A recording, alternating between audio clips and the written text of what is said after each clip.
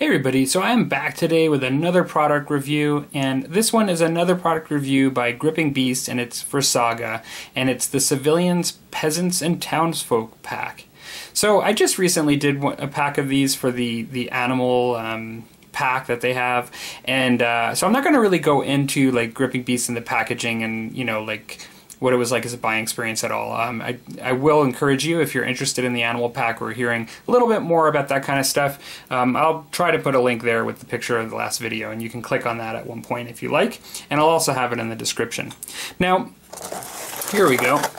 So we do get a lot of nice figures with this pack. I'll show a picture here because mine are unpainted, and so you can get an impression of what you're getting. Now, it's interesting because the way they list these out, they say there are 4 shepherds and 4 women. So I'm assuming that reading across it'd be 4 shepherds and 4 women. But I really believe these are the shepherds, not only because of the shepherd pole that they have here, but also they're dressed in furs. So I would have thought that those were the shepherds. Maybe they're supposed to be the peasants, but I would have thought these were the peasants, the 4 peasants, rather than the shepherds. Interested in what you guys think, but either way, they look actually really cool. And then there's 5 women models as well. One of them's carrying a kid here. Very dynamic stuff. They all kind of look a little bit different. I think that they're really nice individualized models. You get 4 children. One's running, kind of sitting on the ground, staring off into space. One's carrying a bag. One could be staring down somebody, it looks like, almost.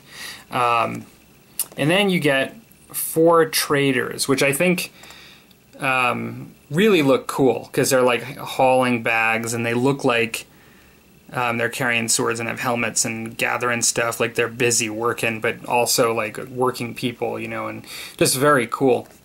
So 21-foot figures in all. And I really think there's a lot of value in this set and utility because, like I mentioned in the last one, there's scenarios where you can do things in this, and these could definitely be considered, for the sort of baggage caravan scenario, or escort, I believe is the official name. Things like this would seem to be perfect, and so yeah. So what I'll do next is I will quickly unbox this, and I will show you what's inside.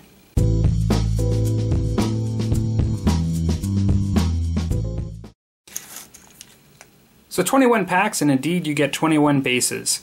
So that is great. And I am just randomly grabbing stuff here now. So it looks as if what I have first, or what I ended off with, and that's the traders, I believe. So it seems as if these guys come with a couple of barrels, which is really cool. I didn't actually expect that. Maybe it's 1 barrel. Yeah, it looks to be 1 barrel, but there is some stuff on their bases as well. So you do get an extra barrel you can put on a base of one of them. And then it might be what this guy's supposed to be leaning on, because he's kind of leaning a bit. And the way they had him in the picture, if I remember correct, he's probably supposed to be on that barrel, because when you look here, that's him. It looks like he's sitting on something. So they give you a barrel that he can sit on, which is kind of cool. I actually like that. This guy seems to be hauling a sack. Very nice looking miniature. These look very much like their character models. I think they're perhaps done more recently, because I really do like some of their recent stuff and character models. Adjust my light a bit here. Just gonna zoom in just to get under this light. So then we have this guy here also hauling a big heavy sack. Makes a lot of sense as a trader. Trader as opposed to traitor. And then we have this guy who, he seems really busy at work. Like, you could have him on a ship, like, hauling these.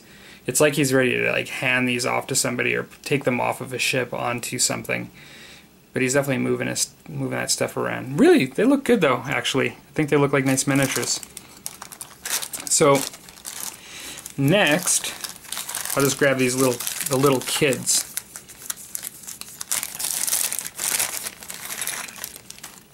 So, definitely smaller, proportioned is smaller.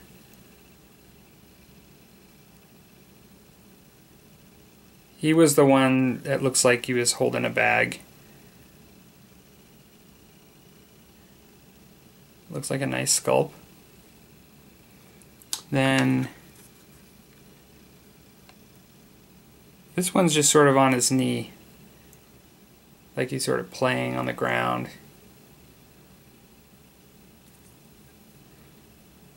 I'd have to say that I don't know that I've ever painted up kids in miniature gaming. So that's actually kind of, never really thought about it, but even in my Musk and Tomahawk civilians and other civilians, I don't think I ever did children. He looks like he's a bit of a troublemaker. Like, he's done something wrong, you can just tell. Okay. And this one's running. He may be the one that's actually getting ready to tell. That might be a she too, I'm not sure. No. It could be. Because it...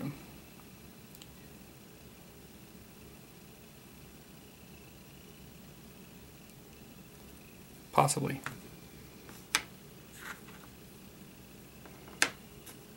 Okay, so next I have what I believe are the peasants and not the shepherds.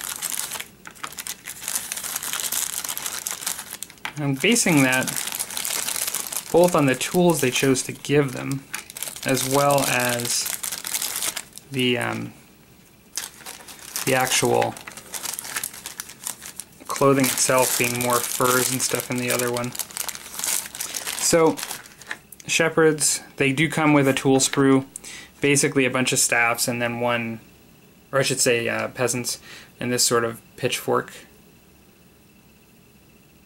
I don't know that it's a pitchfork, because it's not three-pronged, but it's like a fork. And you got this guy. Nice facial features. I think that looks good.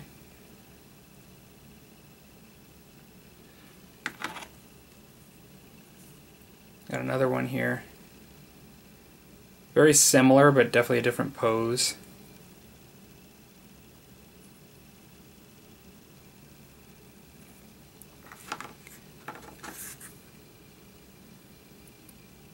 This one is really similar to the first one, but it's actually a different miniature, I could tell. I'm putting them next to each other just now.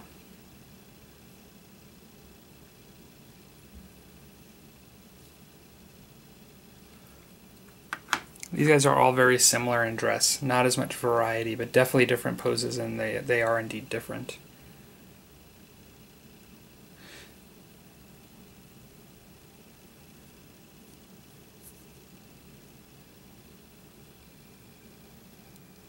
He's got a bit of a beard, or a mustache where the others didn't. Okay. Let's switch it up a bit here, and before going to the shepherds, I'll show the women. And these, if I remember correct, were all fairly individualized. So we got one.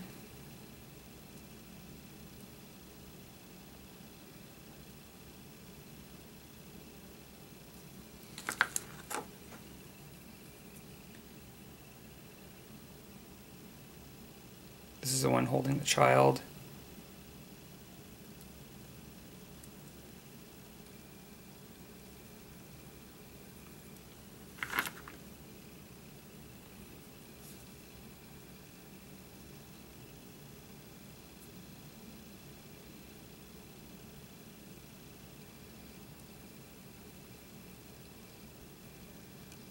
She's sort of maybe getting ready to run or doing something. She's kind of either wiping her hands on an apron or lifting her clothing as she's moving, because she's got a very long dress here, as you can see. Maybe not wanting to get it muddy, or I'm not sure. Something like that. This is the one that's on the cover of the box. So it's sort of the symbol of the set.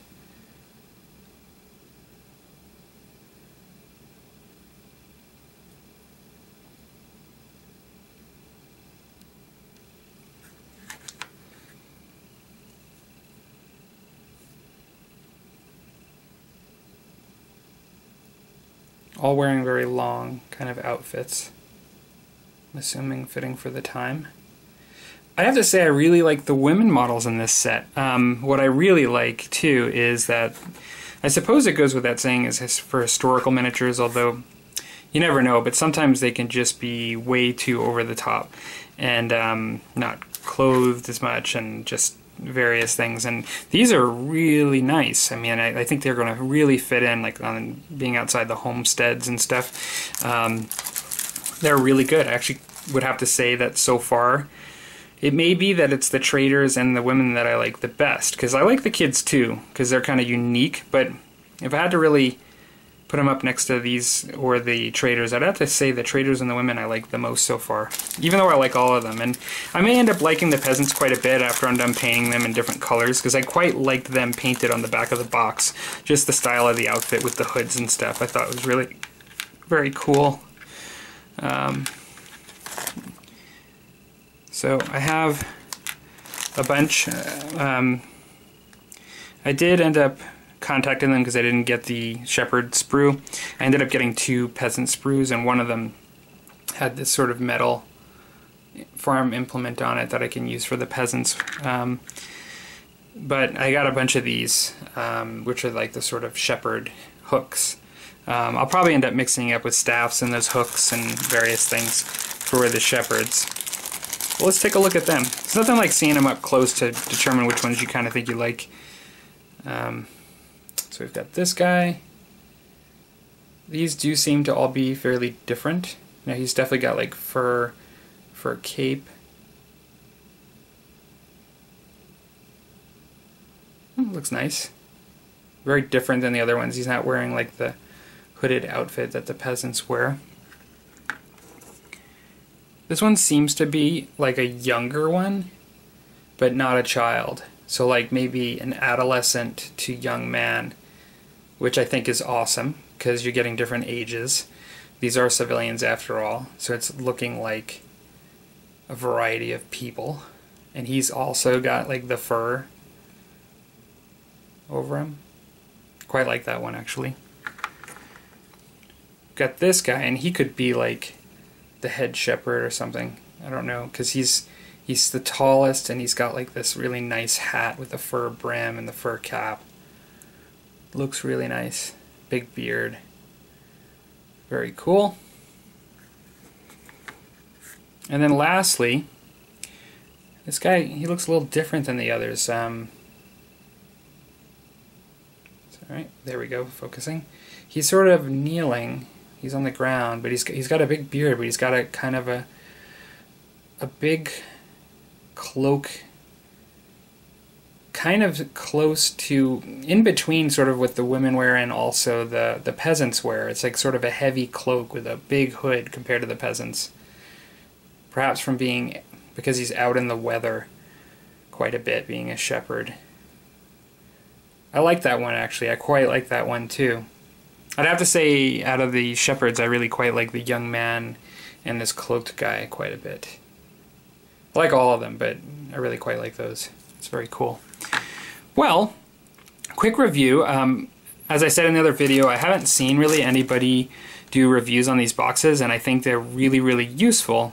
And I'd really been wanting to get these for a while, and when I did look for them, I couldn't find them anywhere on YouTube. And so there you go. That's the review of the Gripping Beast Peasants and Townfolk